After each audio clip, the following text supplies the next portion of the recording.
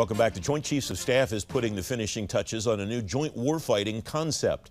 The data and information that will drive that concept will mean a dramatically different way of warfighting than the services prepare for today. Chris Dougherty, senior fellow in the defense program at the Center for a New American Security. He's writing about next-gen warfare under the title More Than Half the Battle. Chris, welcome back. It's good to see you again. Why did you call this work that? More than half of what battle do you mean, Chris? Thanks for having me, Francis. The first part of it, it's a little bit of a sly reference to the old G.I. Joe public service announcements used to come on after the cartoon, which was that, they say, now you know, and knowing is half the battle. So I kind of it's a sly reference to that, that some folks have cued in on. But more than that, it really is central to how we will fight China and Russia, or central at least to how they think about fighting us, is to attack the way that we manage information, the way we execute command. And if you come to one of our war games, you'd see this every single time. The way the war starts is with China or Russia making concerted attacks against our command, control, communications, computers, intelligence, surveillance, and reconnaissance networks, otherwise known in Pentagonese as C4ISR. And those attacks are so predictable that you can essentially script them out. And what happens is that they leave the US commanders without proper situational awareness, without an ability to build a targeting picture, without an ability to share their information around the combat environment, and without an ability to make effective decisions. And what that means is that China and Russia, until the United States can reconstitute that capability, they have a huge window of opportunity in which they can seize their objectives. There are 4 lines of effort that you write about in this work. One is forcing China and Russia into dilemmas about expanding or escalating a conflict. How would we go about doing that, Chris?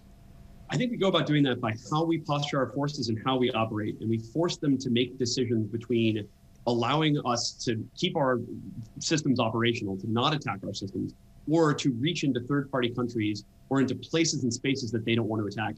For example, the US homeland. So in one of our war games, the blue team took the Combined Air Operations Center, which is usually located in Ramstein Air Base in Germany, and relocated it to Shaw Air Force Base in North Carolina, which is a lot like what CENTCOM did recently when they relocated the Combined Air Operations Center, or CAOC, that's usually at Al Udeid in Qatar, and relocated to Pope Air Force Base. And so this is something we can do, and it presents them with this dilemma of, I know I want to attack the Combined Air Operations Center because that's the nerve center that controls all US air operations in this theater, and I know that I need to shut that down. But at the same time, I'm not quite willing to go and reach into the homeland and conduct kinetic strikes in the US homeland in a fight over eastern Latvia. And so I think if we can pose them with those dilemmas, with these difficult choices, I think we can improve our deterrence posture and improve our ability to respond to their sort of subconventional behavior as well.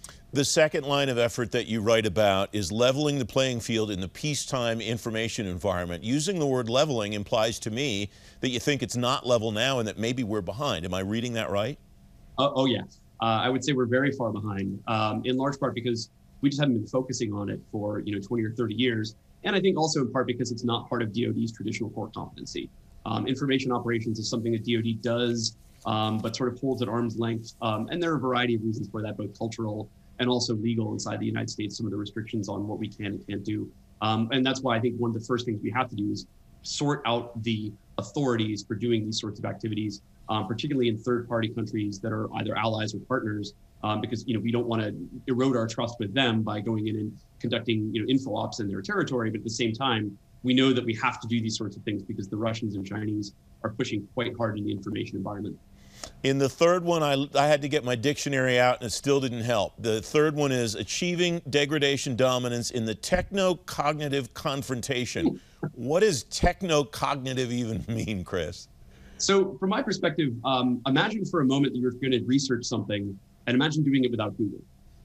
Or imagine you're going to go shopping for something, but you were going to do it with Amazon.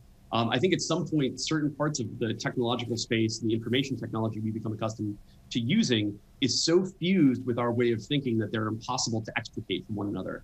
And I think the same thing goes in DoD.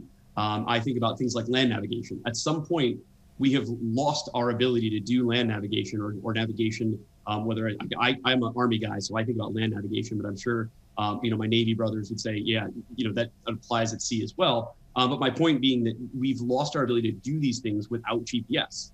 Like, we rely on that technology to execute the cognitive function of navigation. And I think every place that you can see that is an avenue for China and Russia to use those technologies as an entry point into our cognitive processes and disrupt our ability to do the things that we have to do as a joint force. And so I think you have to think about that confrontation as a constant thing that's going on all the time, every day, 24/7, 365, and it will only ramp up in intensity during a crisis or during a conflict. All right, the fourth one is organizing and training for degraded and disrupted multi-domain operations. Are we not doing that now? That doesn't sound like a good thing if we're not. I would argue that we do it, but in very limited ways, and we don't do it to nearly the degree or intensity that we need to as a joint force. And I think the training area might be a little bit further ahead of the organizational area. I think we're increasingly incorporating things like information operations, like electronic warfare and cyber operations into large training exercises like Red Flag, for example, for the Air Force. But I don't think we've actually gone to the degree of organizational reform and change that we need to in order to operate in the sort of more what the Chinese would call the informationized warfare. And I think what we've seen is that we've made some organizational changes over the last 20 years, particularly in places like special operations, in order to respond to the kinds of wars we've been fighting, these irregular wars and counterterrorism conflicts. But I think there is a whole nother level of integration at the joint level and of pushing critical capabilities down to lower echelons of command that'll be necessary in order to operate degraded. Because if we posit that forces operating forward inside, the first island chain, inside, the Philippines, Japan, in a crisis or conflict with China, they won't have that constant high bandwidth reach back to either the Joint Task Force commander in Japan or to the combatant commander of US Indo-PACOM in Hawaii. They have to have the capabilities and joint structure that they need forward in those locations without depending on that constant reach back. And we just don't organize ourselves that way today. We rely on communications capabilities to bring that organization together. And I think if those communications capabilities aren't going to be there, or they're not going to be reliable, then we have to change the way that we organize our forces to address that. Chris Dougherty, it's a fascinating work. Thanks very much for joining me. Thank you so much.